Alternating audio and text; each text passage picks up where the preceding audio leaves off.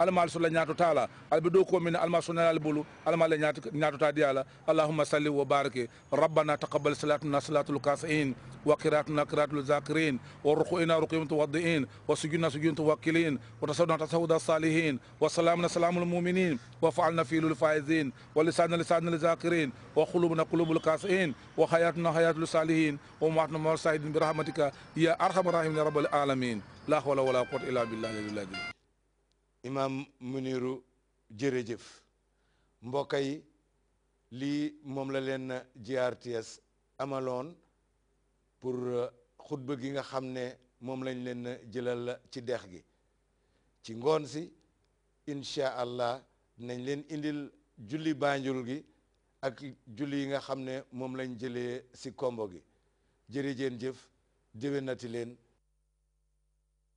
ma njaay indil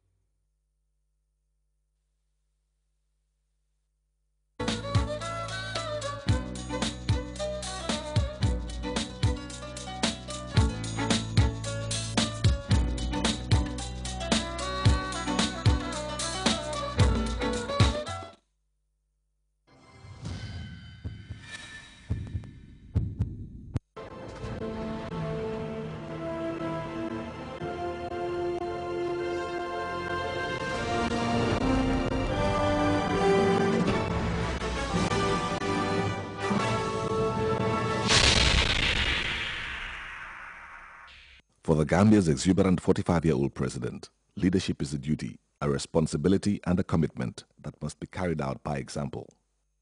But the task at the State House fits conveniently into President Yahya Jammeh's natural capacity to move and move others along. Not even the grandeur of authority will affect his love for labor. Born into a great agrarian community in Kanilai, in the Gambia's western region, Jammeh grew up in an environment endowed with a beautiful ecology, potent for agriculture. This was the ground where the seeds of his interest in nature were sown. Agriculture is the backbone of this country.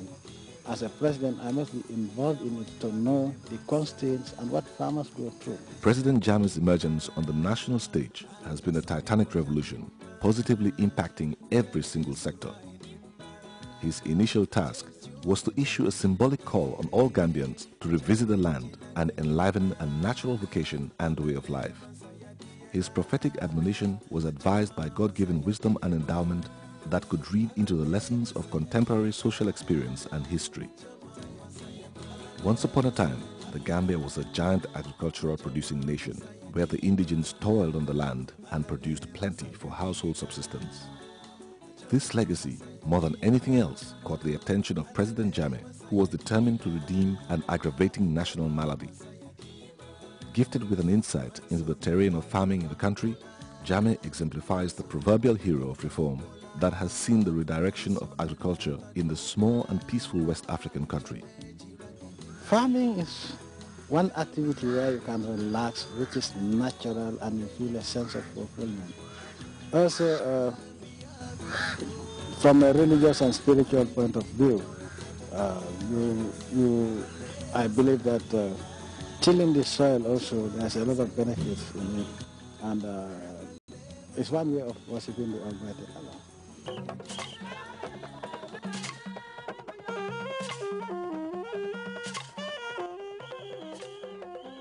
His duty station is not only at the palace, but also on the farm, where he leads a genuine national effort to change the course of history.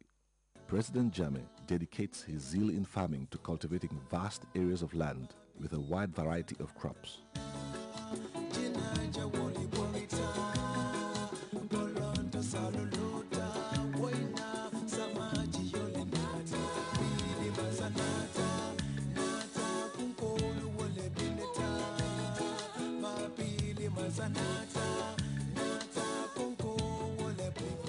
process is always an exciting one for an energetic president whose personal participation and supervision produces optimal yields from the fields.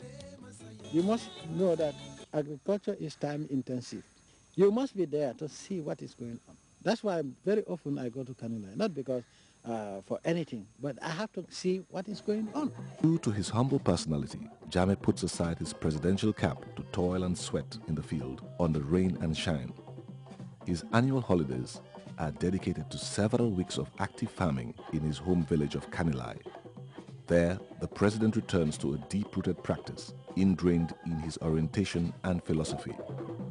Back to the land, he tells young Gambians, and he is always the first at the beginning of the rainy season to retire to the extensive fields of Fonyi for real farming. If I have not gone back to the land, you will be interested in going to see a farm. You understand? But at least people from early age, students, go there and say, oh, I also want to be like the President Jammeh. Even if I become president, also I want to be a farmer. From the vantage point of a seasoned farmer, the president's skillful input into farming strategies represents natural expertise that the agrarian population always finds more than useful. From his technical know-how of environmental and perennial factors in agronomy to his broad understanding of generic crop identity and the agricultural production chain, Jammeh has a thorough mastery of the business of farming. Above all, he is not only familiar with the dynamics of the world agricultural economy, but has successfully influenced global agricultural trends. His mantra for sustainable progress in the sector is diversification, a successful approach that vividly characterizes his own agricultural ventures. President Jammeh's home village of Kanilai is the site of a mega agricultural embarkation involving several hectares of land used for crop cultivation. In Kanilai, we avoid as much as possible using this chemical fertilizer. We use a natural way of fertilizing the soil using animals ranging from cattle, sheep, and... The ingenuity in Jammeh's farming strategy produces plenty and variety, including both local and external breeds, never too different to be domesticated.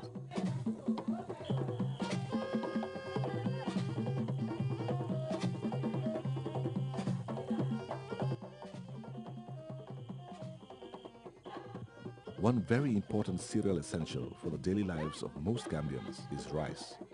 It is the country's staple, available in many species and with a strong market value.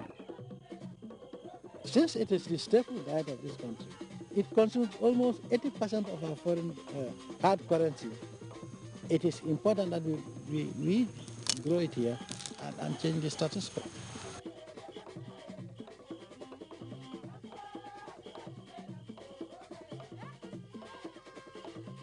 President Jammeh attaches great value to rice cultivation, while the swampy soil of Fonyi and some other parts of the Gambia aid the production of the national staple.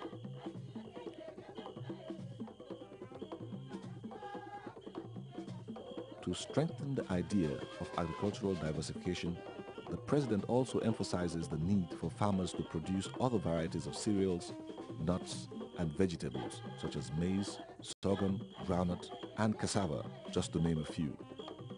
Kanilai's vast fields for cultivation are present within an environment of natural forests and well-tended orchards and gardens.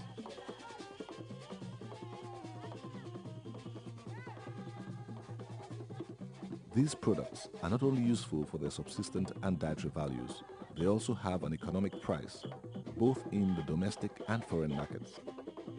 Groundnuts, for instance, are known to be the traditional cash crop of the Gambia, and President Jammeh has taken enviable strides to enable local farmers improve its cultivation.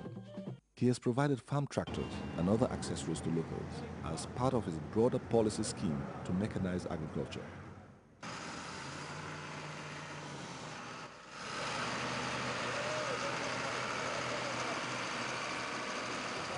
Manning the portfolio of Agricultural Minister is an exercise of expedience that brings the President closer to the issues underlying the sector and places him in a better stead to supervise this very important area.